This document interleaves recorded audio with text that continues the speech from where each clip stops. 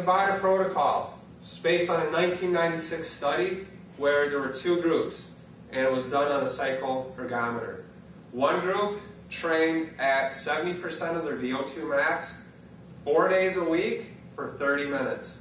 I'm sorry, for 5 days a week for 30 minutes. The other group trained 1 day per week at 70% of their VO2 max for 30 minutes, and the other 4 days of the week they trained for 4 minutes. And in that 4-minute block, they did 20 seconds of fast, hard intensity, as fast as they could go, rest for 10 seconds. And they repeated that 8 times to equal 4 minutes.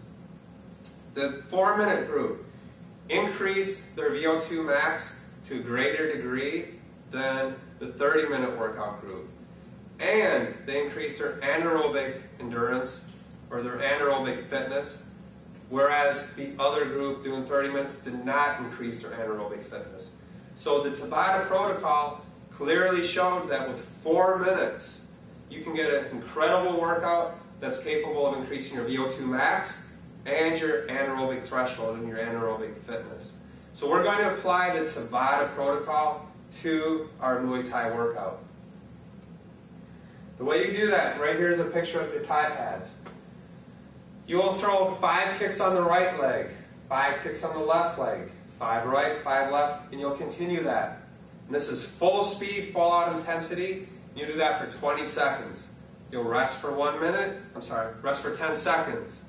Then you repeat that for 8 sets. Total time, 4 minutes. So doing this with the kicking is an amazing workout. 4 minutes doesn't sound that hard, especially when you're only going 20 seconds at a time. But once you try it, you'll see it's extremely challenging. Now, another way you can do it is with the Thai pads, you can throw a punching combination. Select a very basic combination, and you'll throw that combination full speed, full power for 20 seconds, and again, you rest for 10.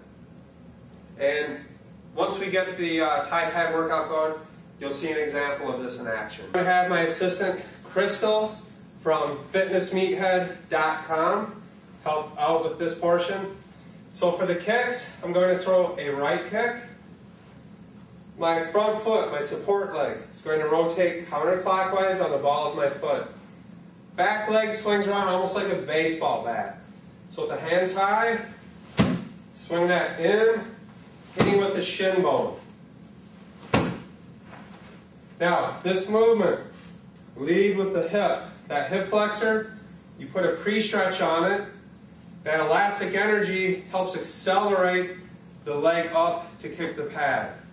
So, lead with the hip, up on the ball of my foot, back to recovery.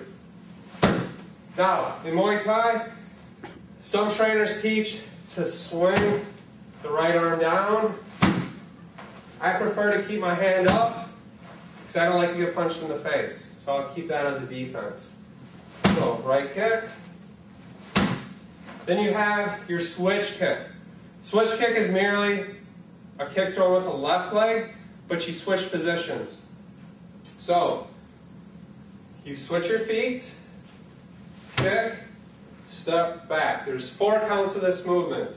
It's 1, 2, 3, 4. My feet are always shoulder width apart in this. So again,